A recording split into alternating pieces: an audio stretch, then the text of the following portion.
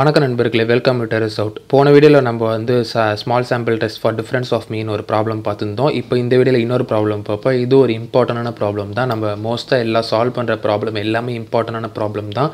இப்போ வந்து நீங்கள் இந்த இம்பார்ட்டன்ட் மட்டும் போதாது, இது இம்பார்ட்டன்ட் மட்டும் போதாது. உண்மையாக சொல்ல போனால் இன்னும் கொஞ்சம் இம்பார்ட்டன்ஸ் இருக்குது. அது எல்லாமே நம்ம நோட்ஸில் இருக்குது.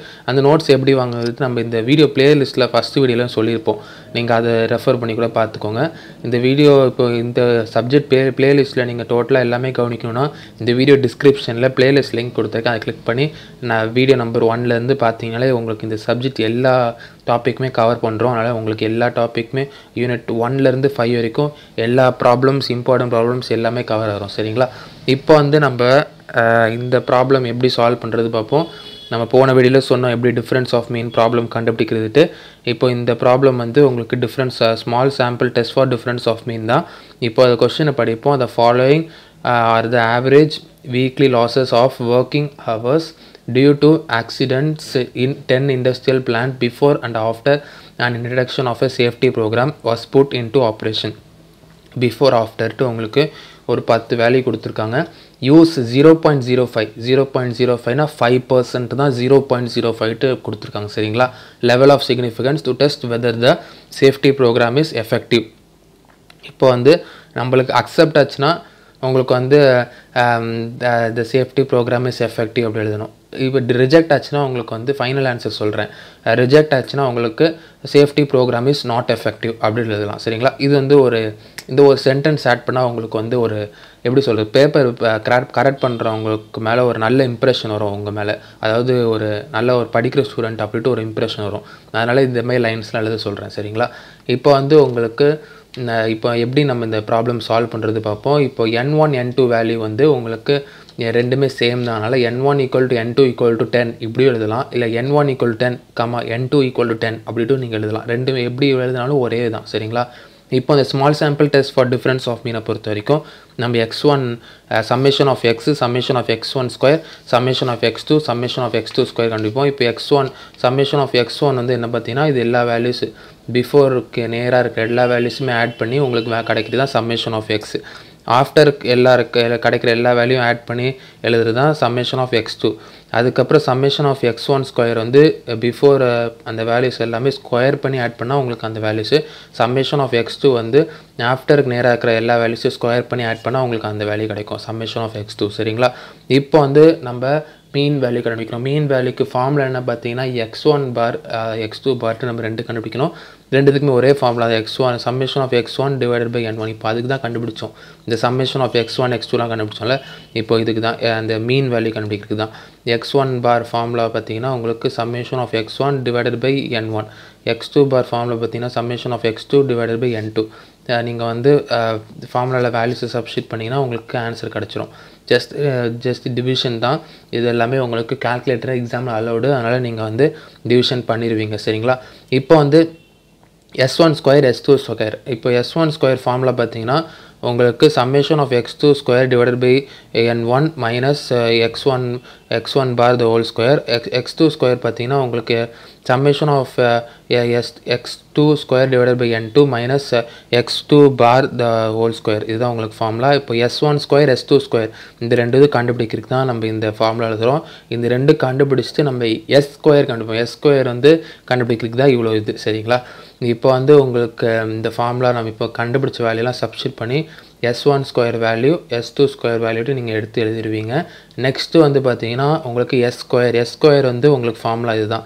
இப்போ இந்த சப்ஜெக்டை பொறுத்த வரைக்கும் ஃபார்முலாஸ் நிறையா இருக்குது. இந்த ஃபார்முலாஸ் நிறையா இருக்கும்போது நீங்கள் என்ன பண்ணணும் பார்த்தீங்கன்னா, நீங்கள் வந்து இப்போ எக்ஸாமுக்கு முன்னாடியே நீங்கள் இப்போ டே பிஃபோர் எக்ஸாம் இப்போ தான் பார்த்துட்டு இருக்கீங்கன்னா நீங்கள் வந்து என்ன பண்ணுங்கன்னா, இப்போ நீங்கள் இந்த small sample test for difference of மீன் இந்த வீடியோ பார்த்துட்டு இருக்கீங்கன்னா இதுக்கு முன்னாடி large sample test, small sample test for single மீன், அந்தமாரி உங்களுக்கு லார்ஜ் சாம்பிள் டெஸ்ட் அந்தமாரி என்னென்ன ப்ராப்ளம்லாம் உங்களுக்கு முடியுதோ இப்போ ஒரு வீடியோ பார்க்கும்போதும் எல்லா ஃபார்முலாஸையும் நீங்கள் இப்போ இந்த வீடியோ பார்த்துட்டு இருக்கீங்கன்னா இதுக்கு முன்னாடி இருக்கிற வீடியோஸில் ஒரு 10 ஃபார்முலா சொல்லியிருப்பேன். அந்த 10 ஃபார்முலா எழுதுங்க ஒரு பேப்பரில். இப்போ நெக்ஸ்ட் வீடியோ நீங்கள் போகும்போது இப்போ இந்த ஃபார்முலாவும் ஆட் ஆயிருமா, திருப்பியும் அப்போ வந்து 11 இந்த ஃபார்முலா எடுத்துகிட்டு திருப்பியும் நீங்கள் வந்து எல்லா ஃபார்முலாவும் எழுதி பாருங்கள். நீங்கள் வந்து டே பிஃபோர் த எக்ஸாம் தான் இந்த வீடியோ பார்த்து ப்ரிப்பேர் பண்ணிட்டு இருக்கீங்க எக்ஸாமுக்கு அப்படின்னா நீங்கள் இந்த மெத்தடை யூஸ் பண்ணலாம். இப்போ நீங்கள் வந்து நீங்கள் இந்த செமஸ்டர் ஸ்டார்டிங்கில் இந்த வீடியோஸ்லாம் இப்போ நான் போட்டிருக்கிற வீடியோஸ்லாம் பார்த்து எக்ஸாமுக்கு பொறுமையாக ப்ரிப்பேர் பண்ணுறீங்கன்னா நீங்கள் வீக்லி ஒன்ஸு எல்லா யூனிட் 1லேருந்து 5 வரைக்கும் எல்லா ஃபார்முலாஸையும் வீக்லி ஒன்ஸ் வந்து நீங்கள் உங்கள் ரஃப் நோட்ஸ்லேயே அதுலேயே எழுதி பார்த்துருங்க. எல்லா ஃபார்முலாஸ்லையும் உங்களுக்கு ரொம்ப பிஸியாக தான் இருப்பீங்க எனக்கு தெரியும். அதனால் நீங்கள் ஒரு வாட்டி, அதாவது வீக்லி ஒன்ஸ் தான் சொல்கிறேன். இப்போ நீங்கள் டே பிஃபோர் த எக்ஸாம்னால் நான் ஃபஸ்ட்டு சொன்ன மாதிரி தான், வேறு வழி இல்லை. நீங்கள் ஒரு செமஸ்டர் ஸ்டார்டிங்லேருந்து நீங்கள் ப்ரிப்பேர் பண்ண ஆரம்பிக்கிறீங்கன்னா நம்ம இப்போ சொன்ன மாதிரி வீக்லி ஒன்ஸ் எழுதி பார்க்குறது தான். அதுக்கப்புறம் உங்களுக்கு S2² நமக்கு வேல்யூஸ் சப்ஸ்டிட் பண்ணி வேல்யூ கண்டுபிடிச்சிருவோம். இப்போ நல்ல ஹைபோதசிஸ் பார்ப்போம். இப்போ அதில் வந்து கேட்டாங்க உங்களுக்கு வந்து லெவல் ஆஃப் சிக்னிஃபிகன்ஸ் டெஸ்ட் பற்றி சேஃப்டி இஸ் எஃபெக்டிவ் அப்படின்ட்டு கேட்டாங்க.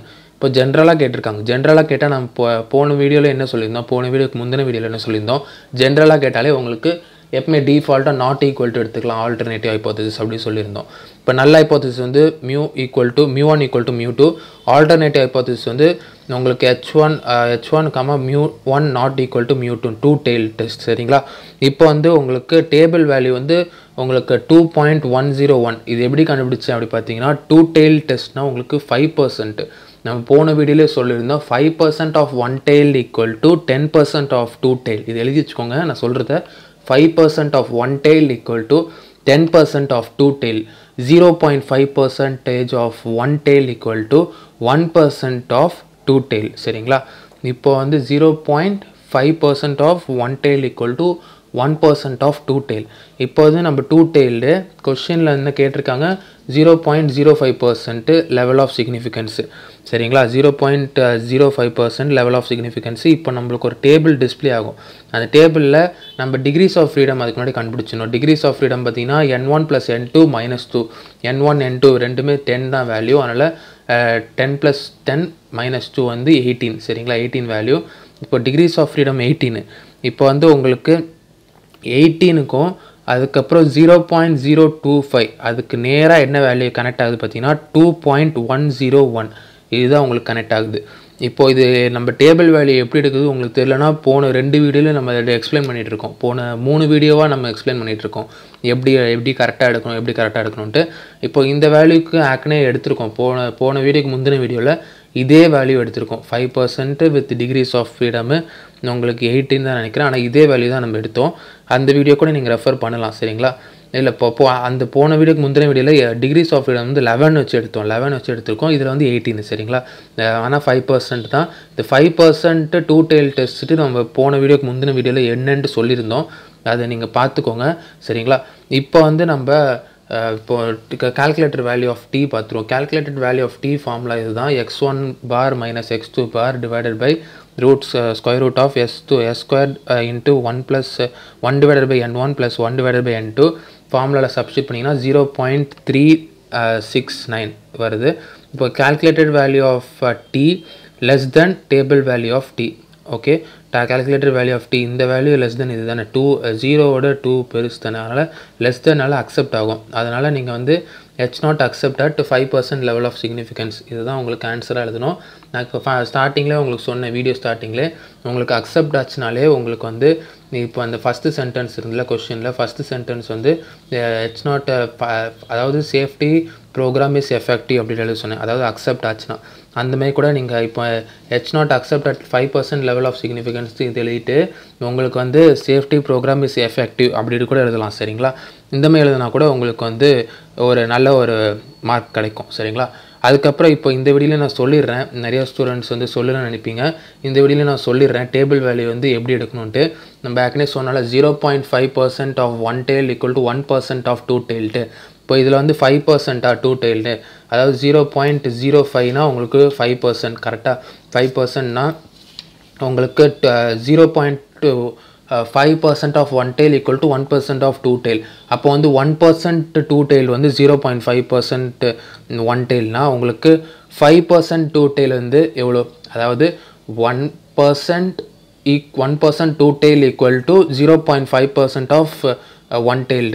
அப்போ வந்து 0.5 வந்து 5 தடவை, அதாவது 5% டூ டெயில் எவ்வளோனா 0.5 5 தடவை ஆட் பண்ணிங்கன்னா உங்களுக்கு 0.025 வரும். அதுக்காக தான் நம்ம வந்து 0.025க்கு நேராகவும் 18க்கு நேராகவும் நம்ம எடுத்து பார்த்தோம். சரிங்களா? இப்போ இந்த வீடியோ உங்களுக்கு புரிஞ்சிருக்கும் நம்புகிறேன்.